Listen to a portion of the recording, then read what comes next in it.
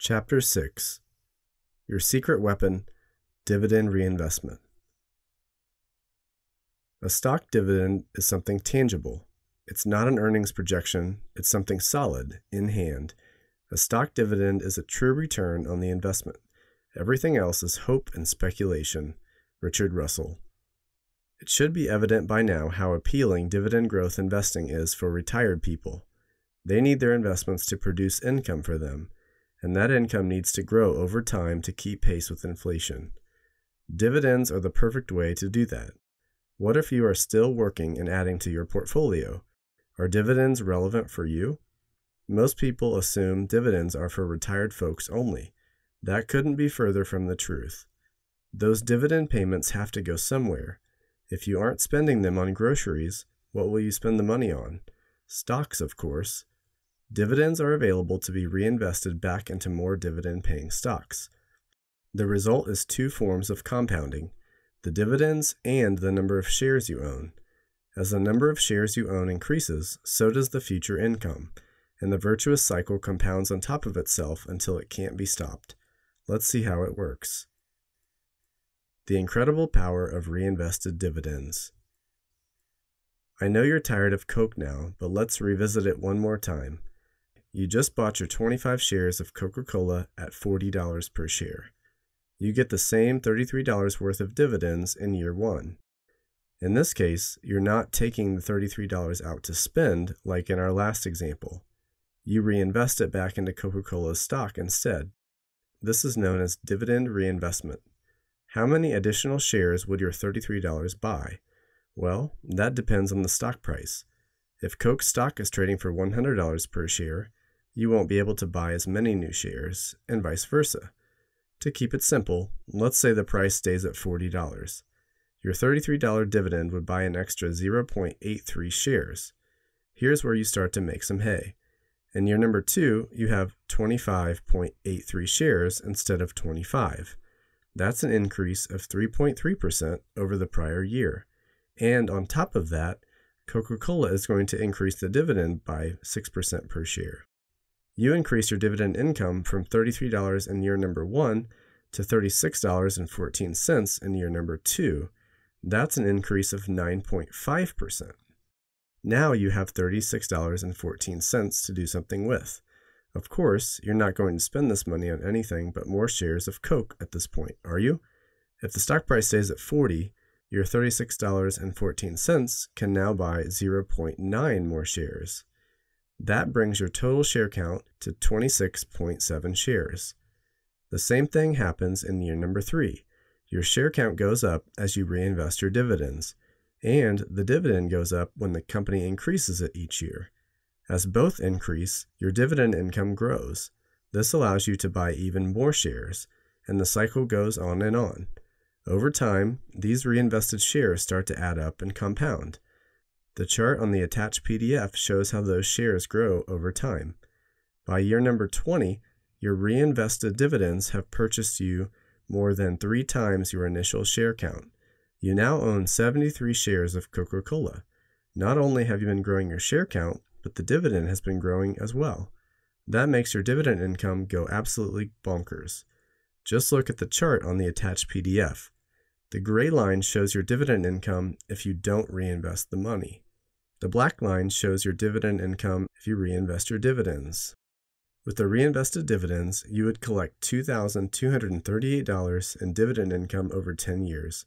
That is double your initial investment of $1,000, and we haven't even gotten to price yet. What would my rate of return be? Coca-Cola's stock price hasn't budged from $40, so you don't make any money from its price appreciating. Don't be too sad though, you still would have made a fortune. At $40 per share, your 73 shares would have a market value of $2,944 at the end of year 20. Even though the stock price went flat for 20 years, you would have still earned a $1,944 profit. That is almost triple your initial investment. Please don't miss what happened here. You invested in one of the most stable, boring companies on earth. They did not grow their dividend all that fast. 6% isn't impressive. Not only that, but the stock price didn't go up a single dollar. Despite your bad pick, you still made a 194% profit over a 20-year period. That's the real genius of the dividend strategy. You don't have to be good at picking stocks. You don't even have to be average at it.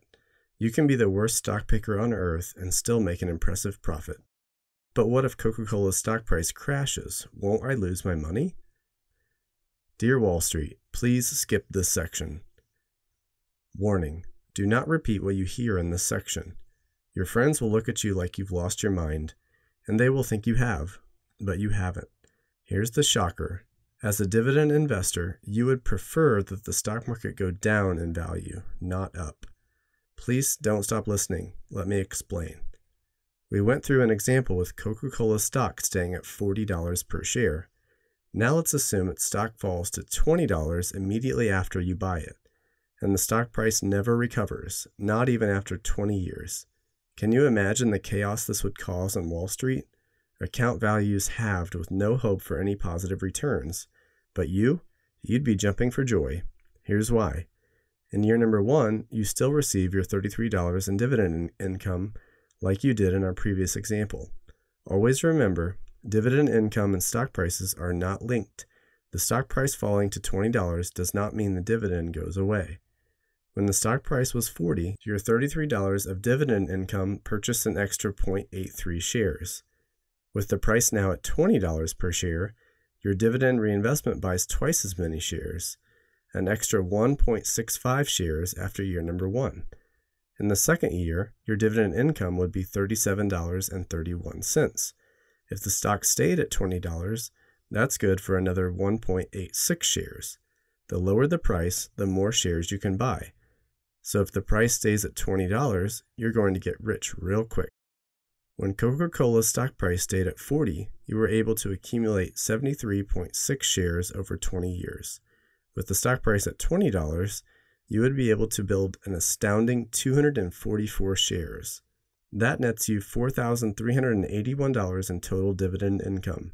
In year number 20 alone, you received $812, an 81% return on your initial investment in a single year. And that's not even the best part. The value of your shares at the end of year 20 is higher at $20 per share than it would be if the stock had remained at $40. Your Coca-Cola stock would be worth $4,069, quadruple your initial investment. Do you see the absurdity of this? The dividend strategy is so robust that you quadruple your money even though the stock price fell by 50%. Is this realistic?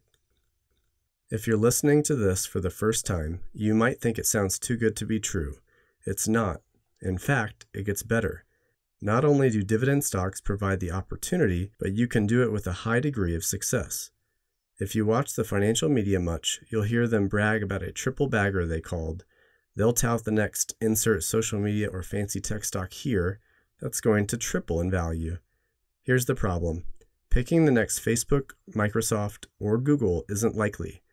Even if you do eventually hit a home run on an investment, you'll likely have plenty of strikeouts trying to find it. Picking winning tech or social media stocks is like gambling at the casino. You might hit it big once or twice, but the longer you play, the more certain you will lose. Dividend growth investing is the opposite. The more you play, the better your odds. You don't even have to pick winners before they become winners. Identify companies that are already winning. Buy them for their growing dividend income stream. You won't triple your money overnight, but you will eventually. You were able to triple your $1,000 investment in Coca-Cola without much effort. All we did was predict that Coca-Cola is going to continue growing their dividend over the next 20 years. That seems likely considering they've raised the dividend for 52 consecutive years. Why would the next 20 be any different? We didn't assume any crazy growth rates either. Coca-Cola has grown their dividend by more than 6% in the past. No one applauded them for the dividend in any of those years. Their CEO was never on CNBC promoting the next big product launch. It was boring and it was predictable. I don't know about you, but I prefer my investments to be boring and predictable. Dividend growth investing takes the pressure off of you picking winning stocks. Let the power of growing dividends do all the work for you. It is possible for you to build wealth without jumping in and out of stocks or timing the market. A growing stream of dividend income is the investment answer you have been seeking. Back to Jim and Sally. Let's go back to Jim and Sally from earlier chapters. Let's say they pick up a copy of this book and decide that dividend growth investing is for them. If their advisor is not an expert in dividend growth investing, they can transfer the money to someone who is. Jim and Sally buy shares in 30 dividend growth stocks with an average dividend yield of 3%. Their portfolio consists of companies they know and love. In the first year, Jim and Sally collect $15,000 in dividend income. The cash is automatically paid into their bank account on a monthly basis, just like a paycheck. In year number 2, Jim and Sally receive a 6% pay increase. The $15,000 worth of dividends last year increases to $15,900 next year. Then it grows again in the third year. The chart on the attached PDF shows how the dividends growing at 6% grows faster than their spending. After 20 years, Jim and Sally will be spending $26,300 per year. Their dividend income would be $45,300 per year. And the best part, they didn't have to sell a single share of stock to earn that rising income. What about market value? As long as Jim and Sally spend only the dividend income, they don't have to worry about market prices moving up or down. Mr. Market no longer has any control over their lives. He still offers them a new price on their dividend stocks every single day, but they never take him up on it. They are content to hold on to their shares of high-quality dividend stocks. Why would they sell? As long as they keep collecting the cash dividends, owning these companies is a no-brainer. Dividend growth investing enabled Jim and Sally to grow their income and sleep well at night. They have taken care of their expenses regardless of what Mr. Market's mood is on that particular day. Not only that, but Jim and Sally have never touched the principal. They will have a large inheritance that they will be able to leave to their children. There will be doubters. A lot of people out there will tell you that owning a portfolio of individual stocks is pointless. You should buy an index fund and forget about it, they'll say. We'll talk about that in the next chapter.